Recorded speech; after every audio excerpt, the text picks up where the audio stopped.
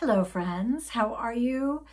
Hope you're enjoying some fall activities. We have a great episode in store for today. We're going to be taking a trip over to Tammy White's Wing and a Prayer farm in Shaftesbury, Vermont, which is not far from us here in Manchester. Tammy she raises sheep, she raises chickens, she raises llamas. She has an amazing farm.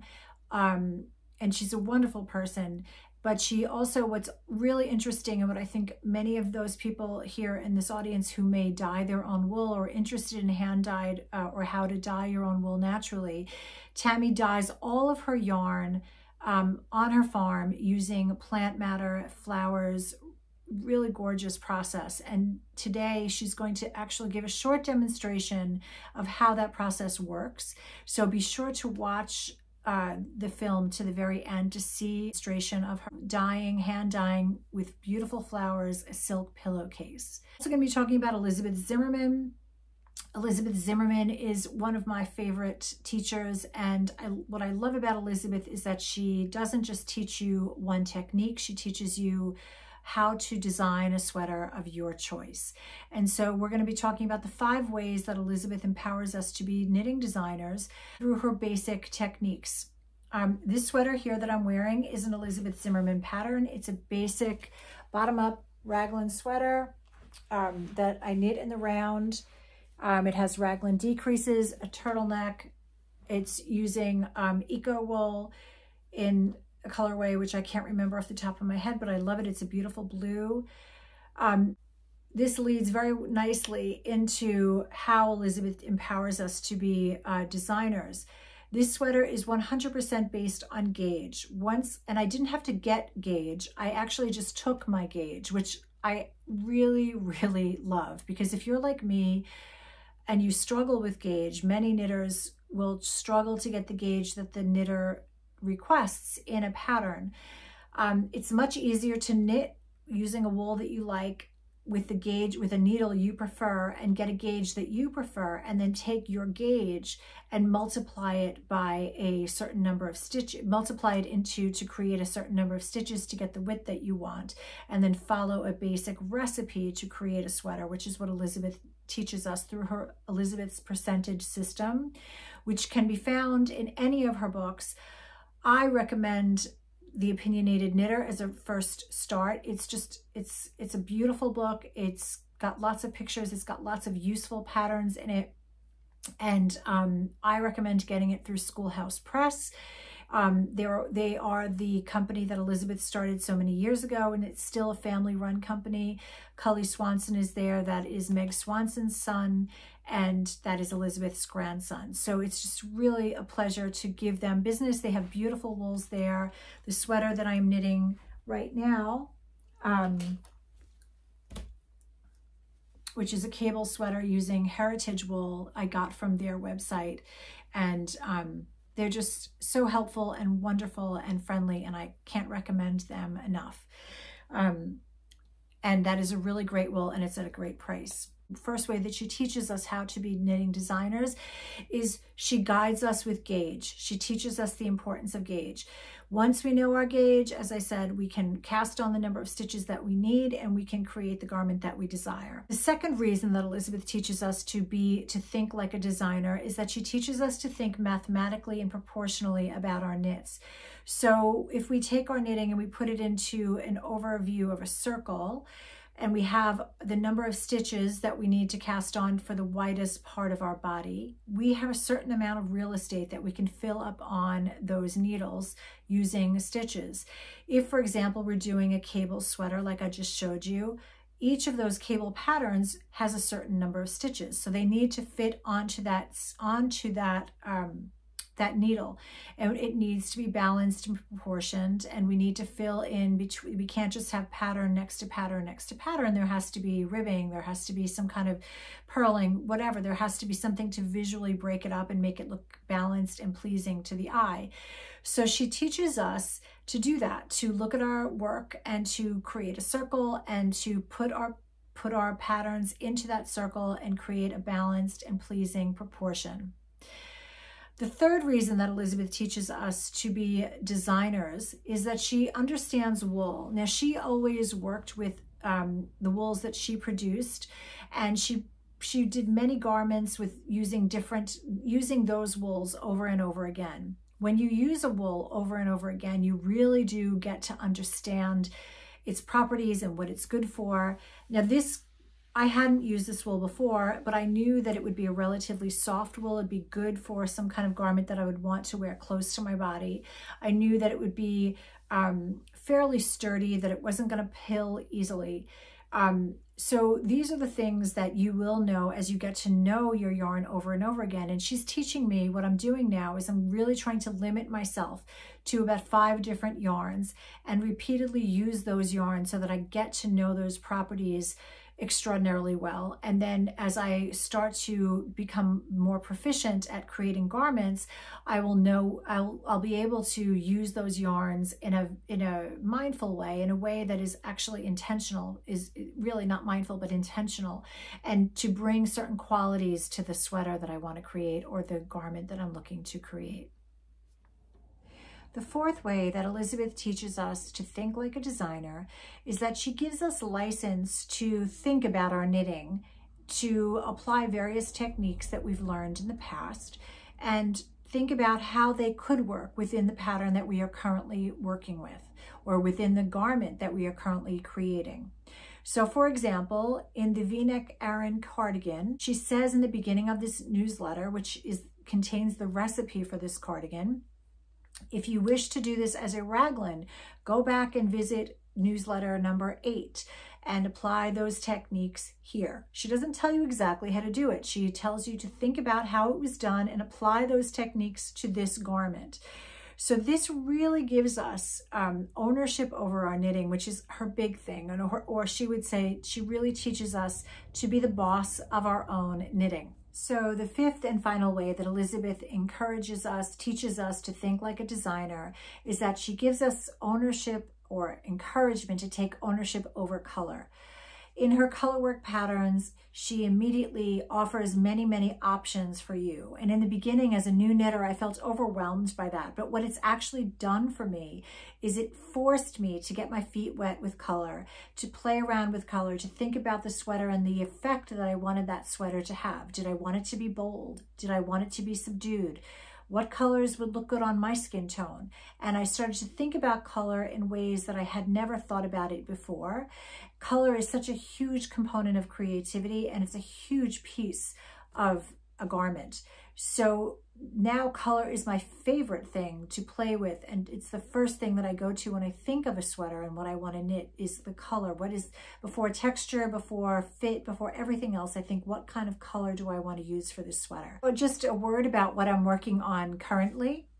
As you know, as I showed you just a few seconds ago, I am making lots of progress with my V-neck Aran cardigan. I've already started I've started the decreasing around the steek. So it's starting to get that puffy, as Elizabeth would call it, the pigeon-chested effect, where it kind of comes out as I decrease on either side of it. And then once I finish the decreases, I will cast off for the front and work the back separately, back and forth, casting off on each side, and to create the back neck, and then pick up stitches for the sleeves. So it's coming along. It's a really enjoyable knit. I'm very, very pleased with the progress so far. I like this yarn. It's very, very sturdy and very textural. It feels very, very textural, and this feels like it will last forever. I'm so pleased my daughter will have this, and she'll have it for many years to remember me. Not that I'm going anywhere, but it will always be a memory that she has that I made for her. And it's quite lovely, and it's really classic, and I'm just really proud of it so far. Very, very pleased. I did have kind of a misfire this just yesterday. Hintmerstein, I'm not sure if I'm pronouncing her name correctly. She's just currently come up with a pattern called I can't remember. It's a German, I think it's a German name. And I'm working on it currently, and how it works is it's a really interesting pattern. It starts with a provisional cast on, and it's a V-neck, and it starts with, you create the V, and then you work down it's kind of hard to put over this sweater, but you can see this is the shoulder, and the underarm comes here, and then this is the V. But what I've discovered that I don't really, do I have it on? Yeah. So what I discovered, I think I'm going to rip it back, because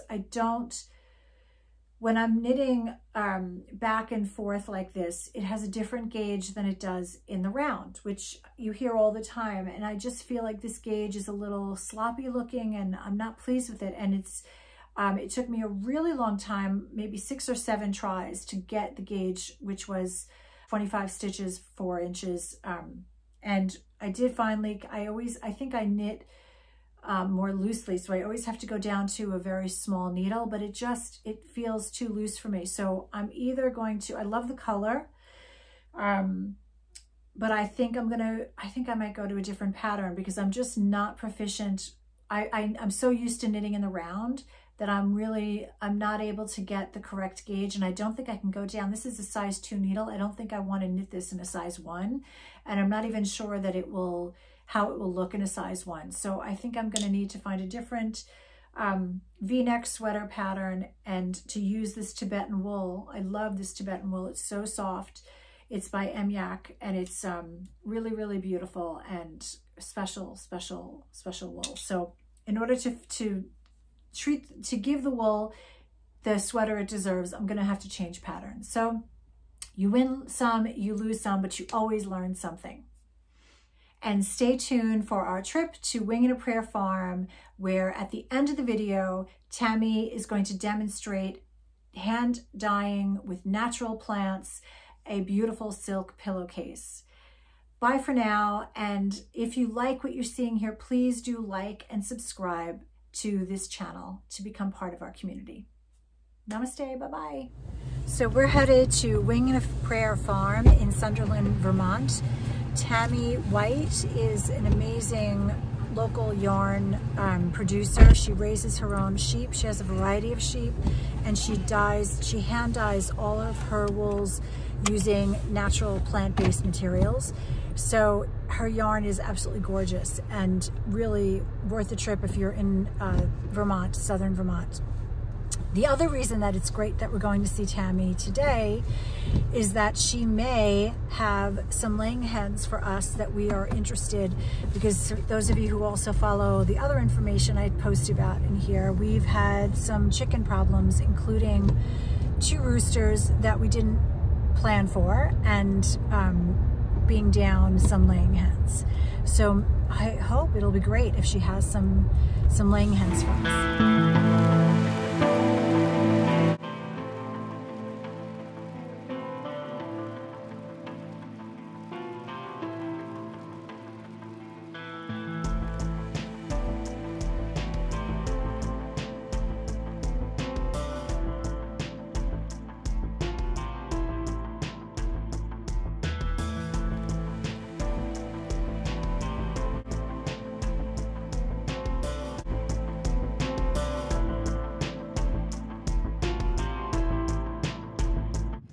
So here we are coming up to Tammy's farm. It's such a pretty drive, and it was a perfect fall day for this. It was a little cloudy, but the sun kept bursting out, showing all the beautiful colors, and it just makes me so happy, and it makes me feel so blessed that I live in such a beautiful area where I get to see this every fall.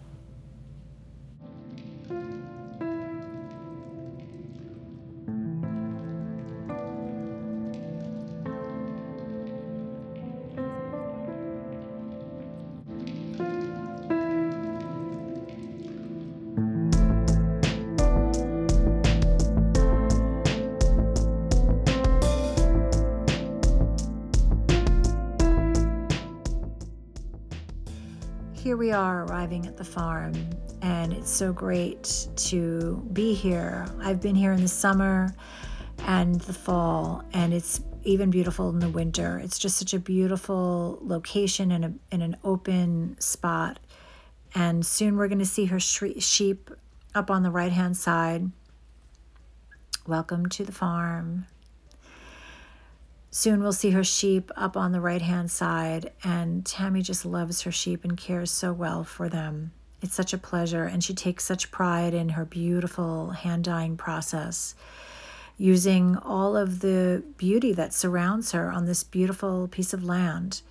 So if that's something that is interesting to you, using natural dyes and yarns that come from sheep that have lived a beautiful, loving life, I encourage you to check out her website at Wing and a Prayer Farm.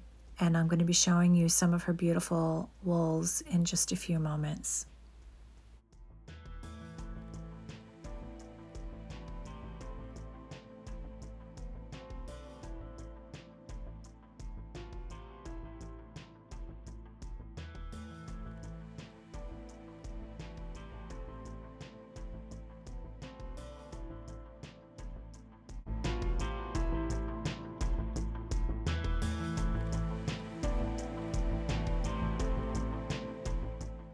Of course, I couldn't resist coming over to take a look in her chicken coop to see what kind of chickies she had.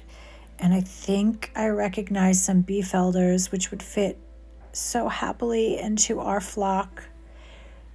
Hope to see you again soon, chickies. And there's a beautiful rooster, which we don't need any more of.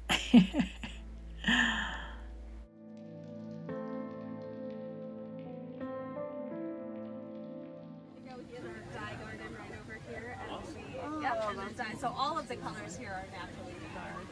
Yeah. So all the things that we... All right, so Spice Girls, that's a good one. Is that the name of it? Yeah, that's what they're called. Yeah.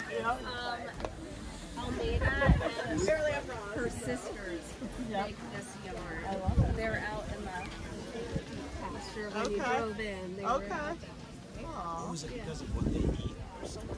Oh no, they just have, they're different breeds of sheep, and so they have different wool colors, and when you blend them together, and so they're all So soft. but we call it Spice Girls because it's like a nice spicy color. Yeah, I like that. Yeah. Yep, I've raised all of that. Yeah, we'll go around.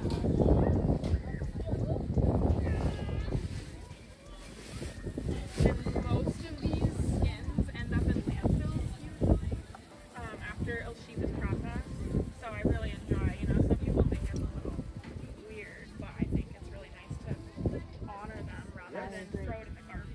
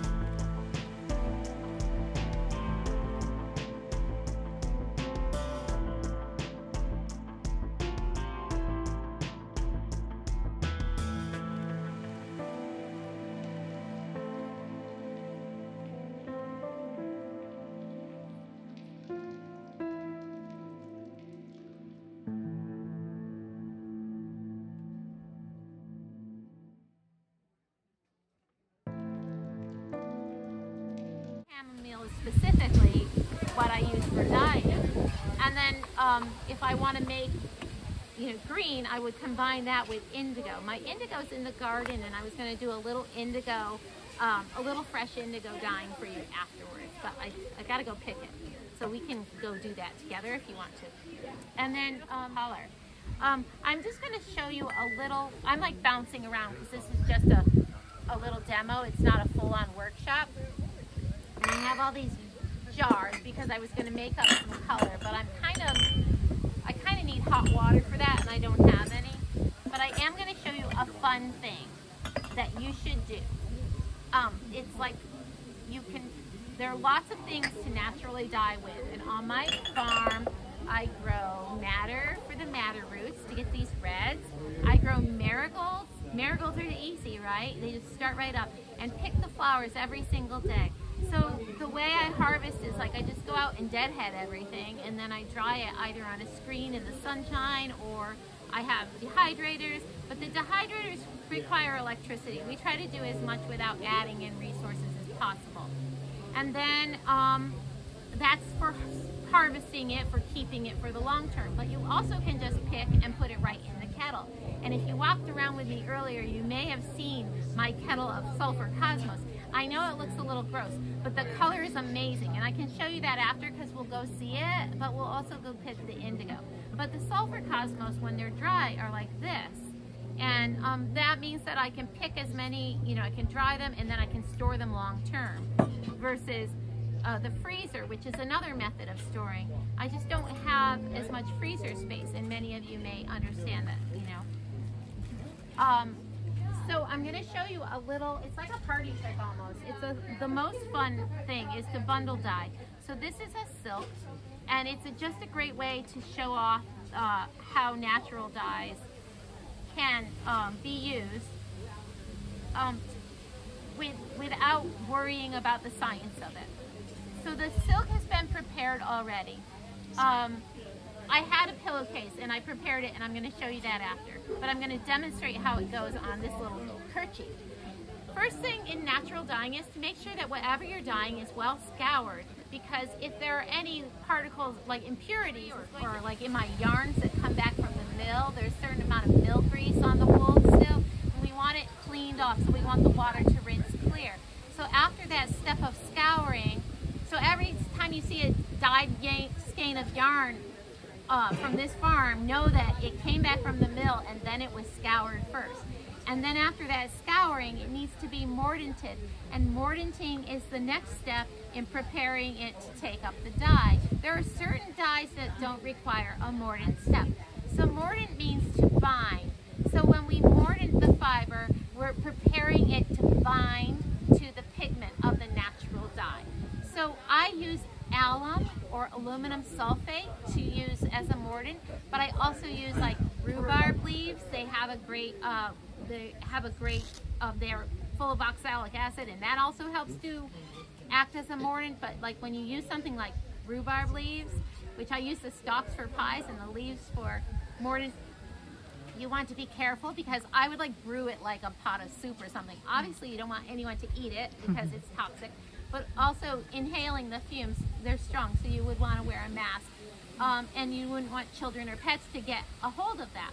So you're not going to, it's natural, but you're not going to disregard that it's potentially strong or toxic or whatever. So rhubarb leaves can be a mordant, acorns can be a mordant, because acorns are loaded with tannins, oak leaves are loaded with tannins, and there's so many things in nature. But if you want a clean result, like clean or like the purest result, then aluminum sulfate is what I would use, because it will leave it undyed. There's no residual color.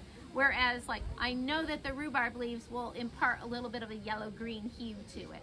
So it's going to modify the color somewhat. But aluminum sulfate is clear. So I would, my strength of aluminum sulfate for mordanting is usually 2 to 5% of the weight of fiber.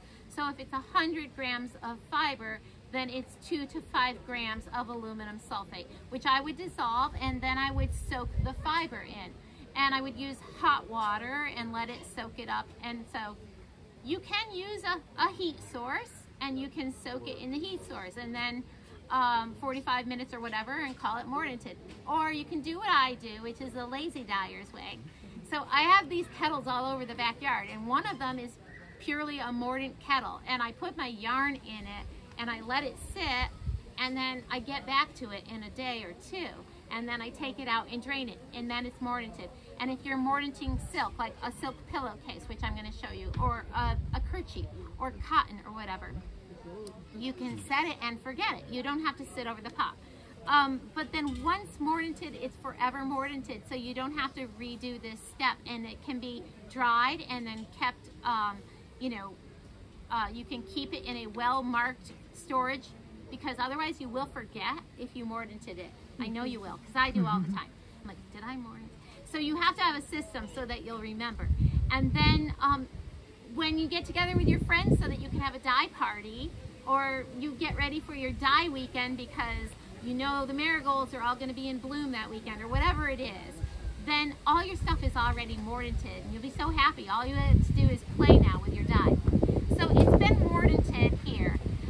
And so the next step is then to dye. So if you were dyeing it in a kettle, it's all ready to go in the kettle, but we're going to do something that's called bundle dyeing. So we're going to use, we're going to fight the wind a little bit, but we're going to use some of the dyer's chamomile, and one of the coreopsis flowers got in there, and that's okay. I love them too. They're like a pumpkin-y color. And then we're going to put, we're going to put a few of the sulfur cosmos on. So they give us kind of an orangish color, and the dyer's chamomile are sort of a yellowy color. Not sort of, they are yellow. And the coreopsis blooms are, if I had more, I'd put more in there, but I don't see them. Okay, thank you. Thanks. And then I have some dahlia petals. So the dahlias are so pretty, aren't they? So we pick them and we enjoy the blooms. And then after the blooms are starting to be spent, we hang them up to dry. And sometimes I snip them off and I dry them in the dehydrator. But then I use the petals when they're all dehydrated. And I'll show you after an example of what the colors look like. And then, let's see. I think that we'll call it, what else do I have in here? I don't really have anything in there right now that I want to use. So we'll call it a day on that. So for bundle dyeing, it's the idea is to be testing, in a way, your dye stuffs and see what the colors are. It's not necessarily something like that I care strongly about the results. I know that it's going to be an impressionistic result. It's going to be muted colors, and they're going to be sort of random, and it's going to make for a really beautiful kerchief in the end. So when I bundle dye, I roll or I fold. You can like fan fold. It's not that precise. It's not necessary to be that precise. There are some methods of dyeing where we're binding and folding, the shibori tying and sewing things to make a particular repeat or pattern. But in this kind of dyeing, we're not. I just made it like a cinnamon roll. And then I'll use some string to tie it off. But sometimes we can bundle dye using a rod or a stick, and I can show you how that goes. And the reason why I'm showing this off is because I'm trying to make it like user-friendly for you. If you're new to dyeing, it might be overwhelming to think about trying to dye your own yardage or your own yarn or whatever. It might be that you don't want to be, you know, trying to handle too much. So this is a great way to sort of baby step into dyeing with natural materials. So now she's all ready to go into a steamer basket, even though I had it above the steamer basket, because when I was carrying it over this morning, it dooged a little bit, the technical word. So it had sulfur cosmos in it, and something else that I forgot to tell you about, a little bit of cochineal, and I'll talk about that in a minute. And it had dahlias, and it had dyer's chamomile. And I steamed it for 45 minutes, and then I let it sit overnight, and that's what we get. So it's a lot of fun. So this is a beautiful pillowcase. It's all ready. I'll give it a rinse, but it has been mordanted so that it's going to last forever. That color will last forever. And it's a real treat for me because winter is long, but I have like a flower garden on a silk pillowcase to keep me sweet dreaming, right? Every night about flowers in the spring and the summer.